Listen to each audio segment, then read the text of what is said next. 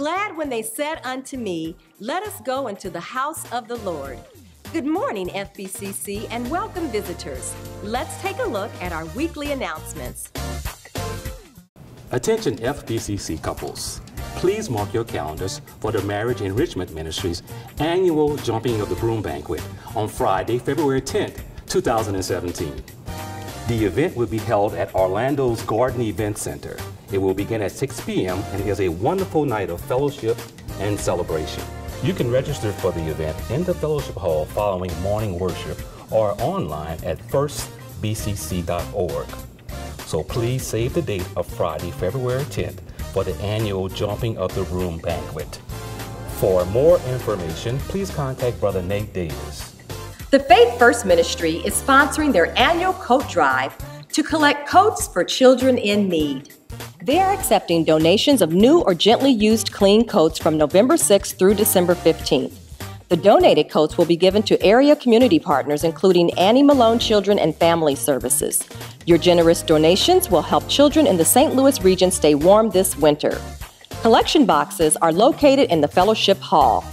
For more information, please contact Brother John Durham. First Baptist Church of Chesterfield, this is your Healthy Minute.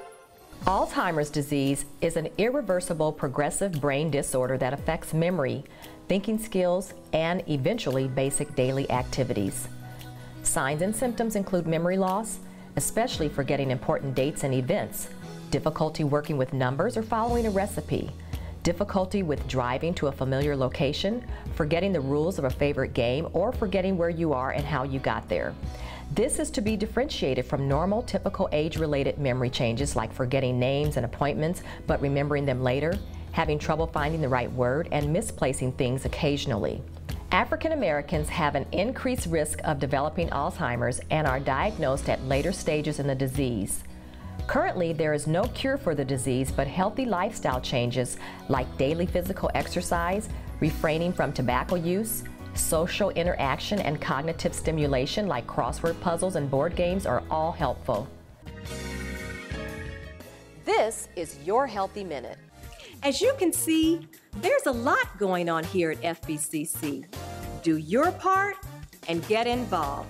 Until next time, be blessed.